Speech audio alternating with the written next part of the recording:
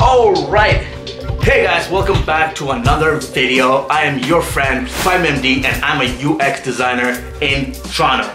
Okay, so today is actually going to be a very good video. It's going to be short and sweet. A couple of weeks ago, I would probably say December, so it's not really a couple of weeks ago, I have faced a problem, man, where I need the users to write a review and register, and I did not pay much attention to it. Every time I get a user to write a review, somewhere it fails. So I recently took this challenge on and I came up with a solution. If you have a website, it's very important to have the user sign up no matter what. If it's a clothing site, a directory site, or even just a basic 5-page website, you need your users to register. So you could have a squeeze page, you could promote a landing page. It is very, very, very important. All right, so what happens when a user visits my website, zaboom.com? I'll put the link in the description below. It is my startup, by the way, those of you who did not know. So they find a business that they've already had an experience with. For example, a restaurant. They go to that business page, they write a review, however, they do not want to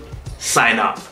And it is a huge problem for a site like me because I want the users to write their reviews and also register at the same time, because that is what my website is about. It's literally like Yelp, but for the Muslim consumers. Okay, so now that we got that out of the way, so let me show you that problem on my screen, which is right here, and so you guys exactly understand what I'm talking about. Okay, let's go.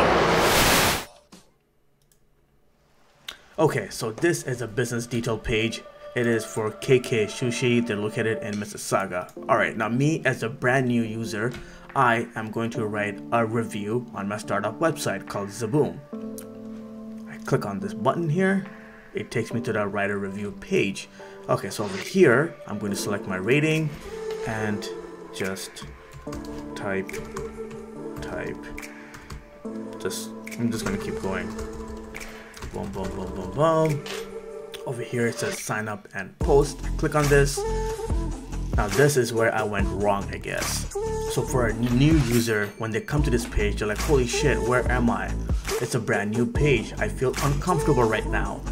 However, if you look at this page, it says you can fill up the form, first name, last name, email address, password. If you want, upload a picture and register, or you can sign in with Facebook, Twitter, and if you already have an account, you can just click login.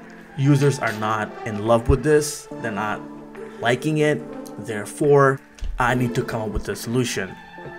My solution is I went to our comparative websites. I just say right here, Yelp.ca. It's the same concept. The difference between Yelp and my business is I cater towards Muslim a lot. However, there are other sites as well. For example, you can try Yellow Pages, you can try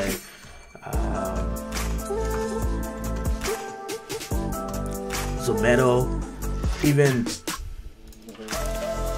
maybe Just Eat.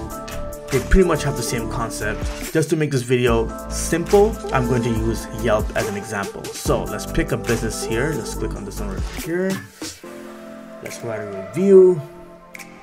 This is the write a review page. I am just going to do this, post review. As you can see, I have not logged in and I did not sign up. So click here, bang, modal, amazing. So this is what my users are looking for. This is good because it doesn't take the user to a brand new page with brand new information. It appears on the same page and it's less than one click away. So going back to my page, so this is the detail page, business detail page. I opened it up on Photoshop.